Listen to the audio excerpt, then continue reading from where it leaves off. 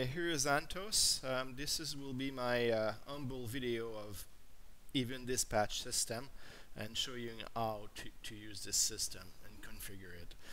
First, I have to a little apologize because English is not my mother tongue, and hope that you will be able to understand exactly what I can say. So first, let's go on the HyperSpin website and see how to download it. So within the threads, in the third-party applications, you will see even dispatch system thread here. So let's go to that. Basically, what is the EDS and what it's all about? Well, EDS, even dispatch system, is about being able to launch more than one application on on HyperSpin. So when HyperSpin's creating events like game select, game stop, list change, game start, these events can launch only one application, which is LED Blinky, which left the users with the sad situation where they cannot launch HyperSpin Helper, LED Blinky, HyperMarquee, HyperSpeech, name them, within asynchronous or load them all together. So they only stuck with one. So even dispatch systems give you the possibility to launch more than one application at a time, asynchronously. So if you want to download EDS first release version, which is still a beta version, and evaluation version, so it may contains bugs or improvement may come soon. Also, if improvement has to be brought up soon. So if you go on the download website, which is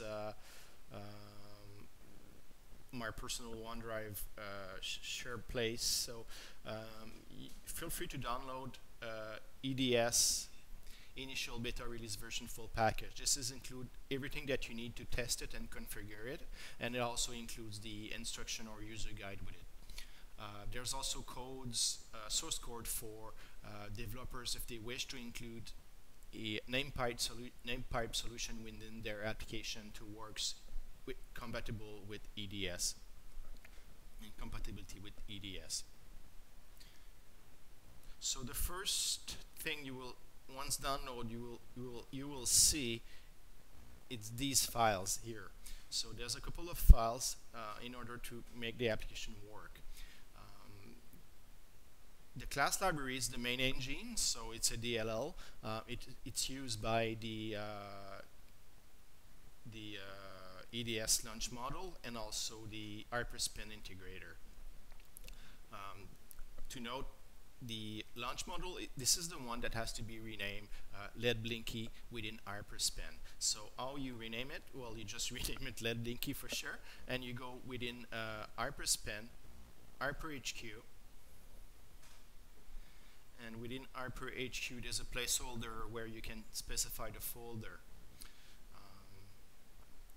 So the folder here is the path to LED Blinky. Well, instead of doing the path to LED Blinky, you give the path of the EDS, even dispatch systems, and you enable LED Blinky.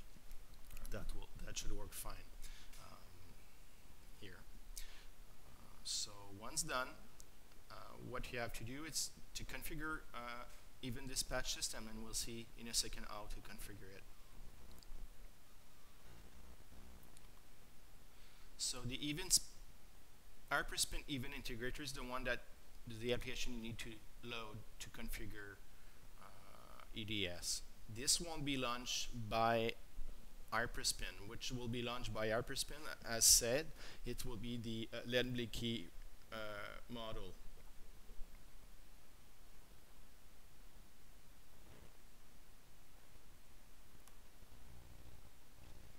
So this is the main GUI of even dispatch systems. What you see here is the simulated message that may come from HyperSpin, and this is your list of configure application. I never tried LED Blinky since I don't have LED Blinky on my machine, so feel free to send me the proper LED Blinky configuration that I can share with the community, or you can even share it yourself with the community. I can also include it into the default configure systems. So you can send me that list, and I will be happy to share it for you guys and include it as in the default EDS for every system. So let's try first to give you a good grasp how it works. I have an application example which called pipe server test. So within pipe server test, that will give you a good grasp of how this works. So one event that is could be very popular, it will be from HyperSpin, is the event 9, which is game select. Each time you select a game, you may want to change your marquee, right? So let's try hold timer Galaga here on game select within MAME and see how it works. So first, what you will see here, it's the list of possible configuration. So the first is the application where we point. So within this here, you just choose the pipe server that you want to launch on events, and the IPC methods or technology that you want to use. Here we want to use pipe CLI. I invite you to see the documentation to see what are the difference between these three here or these two here. Pipe CLI, it's a combination of CLI and pipes all together. So basically there's two core technologies here. I'm open-minded to add other technology if you feel that other technologies or communication technologies should be added into the system. You can send me an explanation and I will consider it for sure. So right now the two technologies are IPCs, which stands for inter-process communication, kind of a protocol that you can use within HyperSpin are the CLI, which is the command line instruction, the one that you're most familiar. So you execute an application and you pass parameters to it, right? The parameters list, it's here, and those parameters belongs to the application that you want to execute. So I invite you to see the developer of this application to see how to use the parameters. It's a good practice to put parameters between quotes because it may have spaces into it, so parameters may consider as one parameter instead of 2 or 3, depends on the number of spaces you have within it. Also, what you have, you can disable it, or I think this could be useful sometimes. You have your pipe ID. The pipe ID, this is the new technology, and feel free to consult the documentation to have more explanation to it. But within HyperMarquee, what the pipe ID is, it's basically the configuration file name. So see here within HyperMarquee, the way you pass parameters, basically this is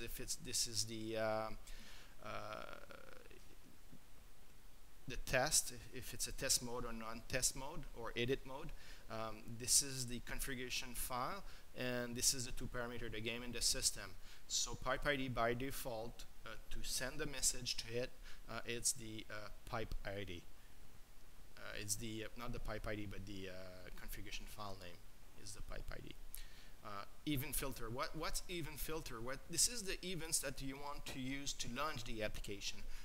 Only these will serve to launch. So if you send parameter 2, which is the close front end, well, you don't want to launch the application on front end close, so you won't include these here. Rather, you will include them into the close filter. So if you have a 2 here, which is close front end, so if HyperSpin send message 2, well, this will close HyperMarquee definitely, right? So I think that this is also good for remote application management, which is the purpose of even dispatch system is to manage your remote apps, right?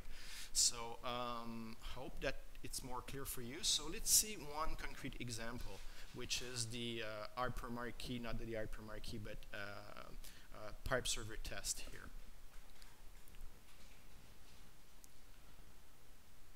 So pipe CLI, what is it? Is the first thing is if the application is not open, it will open with the CLI, and after then, if it's already open, it will send a message through pipes. So this is a combination of both. So let's open it. So as you can see here, it already passed some information. So the CLI message, which is passed, which is 9, which is game select, Galaga, and MAME. It recognized 3 parameters. No message has been received so far because this is the first call is using the CLI, which is why it's pipe CLI. If we use it a second time, let's try decon. For the second time with pipe CLI, if I send, then messages received 9 decon message, 9 decon MAME. As you see, it didn't close the application, he only received a message because right now he's on listen mode. This is not in with any kind of performance hits. This is a low-level message call, so that doesn't interfere with your HyperSpin or anything. This is a very light application and very light on system resource too. So don't worry, it's much more lighter than the CLI itself each time. I'll give you an example soon. So let's launch the CLI one. Okay, so this is the CLI. I'll put it on, put it this way, so the CLI on the left side and the pipe CLI on the right side. So let's see both here. Let's change the message for, again, maybe Galaga again. And let's launch everyone all together. Well, both all together. Only 2 of them are enabled, right? So let's launch them and see what can happen.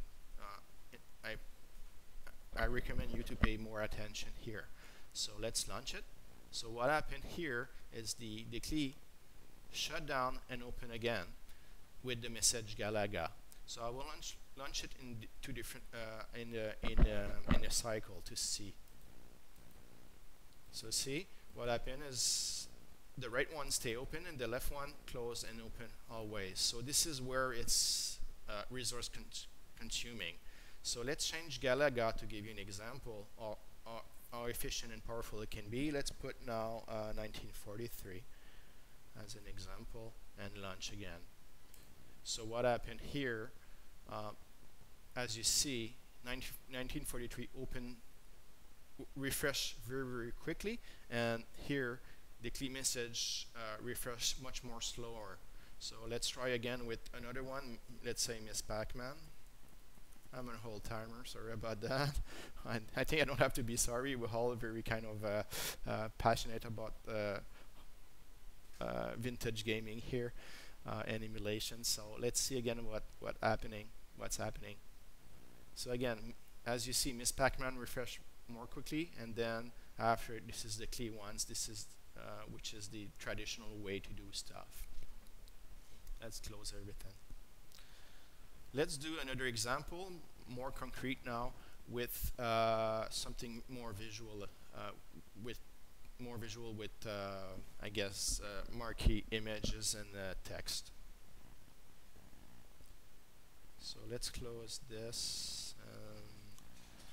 Let's disable this here, and let's see with messages. Let's try it. So I will launch it first with Miss Pac-Man example. So as you see, the first call is a CLI, so it's a little bit slower. I have to underline that also my laptop is very slow, plus the recording is occurring on my laptop right now. So in the real world, in your machine, it will be much more efficient than that. So what I decide to display here is the digital text within HyperMarquee and also a HyperMarquee image on the left. That was an example for Miss Pac-Man. So let's do a second call, and the second call should leverage on the pipe message. So let's try B time or burger time, right? So I guess all of you should know that by heart by now. So let's launch it and see what happened. So see how quick it is. Burger time very promptly refreshed without closing everything. Just refresh the